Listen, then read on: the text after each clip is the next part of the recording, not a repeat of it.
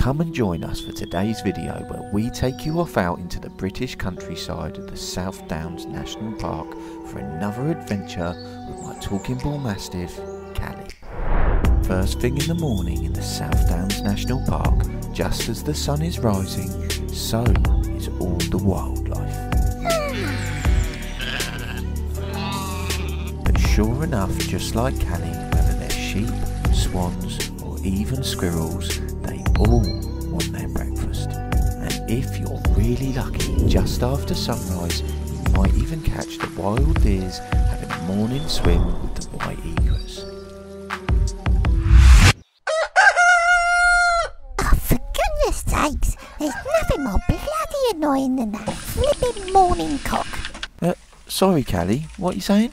That bloody neighbour Dad's with his flipping cock outside in the mornings. Really getting on my bits it is. Oh Callie, you do have a way with your words, you know. Well, yes, I am a talking dog, you know, Dad. Anyways, shall we get into today's adventures? Yeah, come on then, let's go.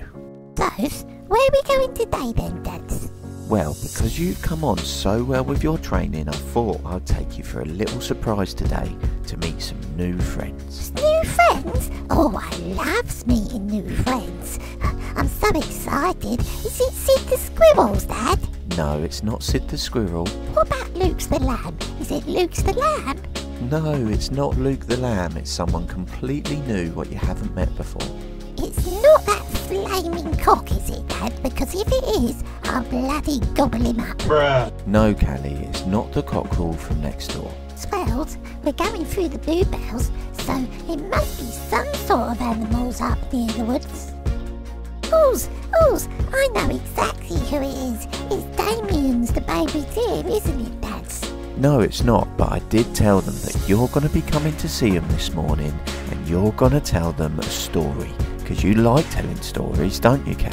Oh, yeah, I do. I loves a good story, Daddy. We's nearly there yet, Dads, because it feels like we've been walking ages. Yes, Cal, we're nearly there, just the other side of this field and there's a gate, and then I'll call them over. Oh, smells like cow poo. Is it the cows, Daddy? Am I going to meet the cows today? Yes, Cal, you are, because I think you can behave yourself well enough now to not scare me.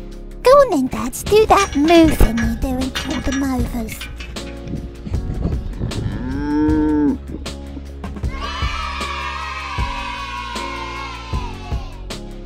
Hello, Mr. Cow. My name's Callie, and Daddy said to me that we could be friends. Hello, Callie. Okay, everybody, I think we're all ready now. If you all can gather round, but before I start, I'm just gonna sniff this bit of grass here because it smells like cow poo. Oh, sorry everybody, I got a bit carried away then. Where was I? Oh yeah, that was it. I'm gonna start by telling you a story.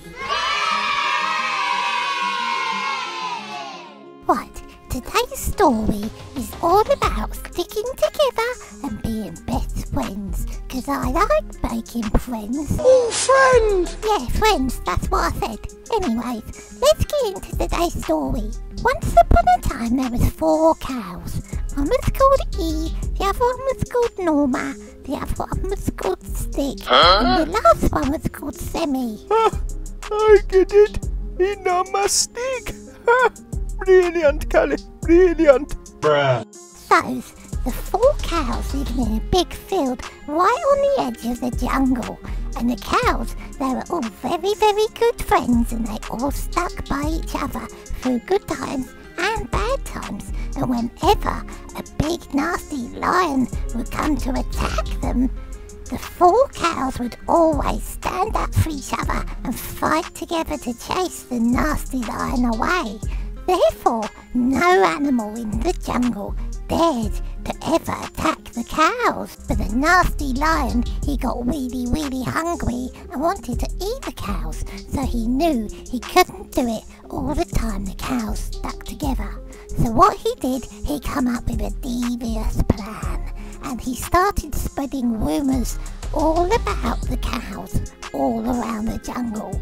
And with help from some of the other animals in the jungle gossiping, the lion was soon able to pitch the cows against each other, and a huge rift was created between the cows where they didn't like each other. The big mean lion was very happy that his plan was starting to work, and after some days the lion come in and it attacked Semi when Semi was on his own, and the other 3 cows, they didn't come to help their friend even after watching Semi get eaten by the big nasty lion.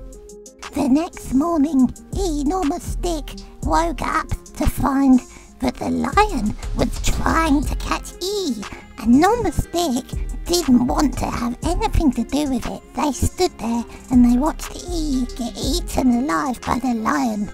After that, Norma and Stick seemed to realise that maybe it was the lion spreading the rumours. So Norma and Stick stuck together forever after that and become best friends. And then they realised that if anybody ever spread any rumours about Norma Stick, then they would tell each other, and that way they made best friends for life, and they were much safer because the big nasty lion couldn't come and eat them. So the moral of the story is, make sure if anybody's saying anything about you, you know where it's come from, and always stay best friends because we're all stronger together. And always think about Enorma and Stick. Right, Dad? Come on then, let's go home.